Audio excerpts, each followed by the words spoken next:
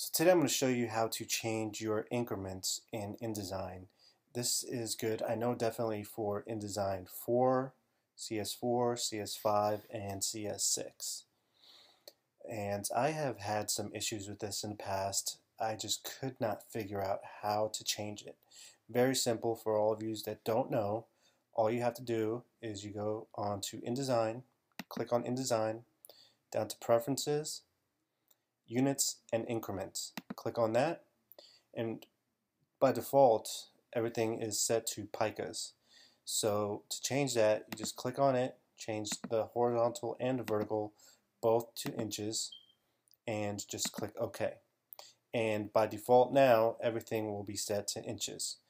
So you can just go and create a new document. As you can see, everything is set to inches, which is perfect. Hope this was helpful for you guys, and thanks for watching.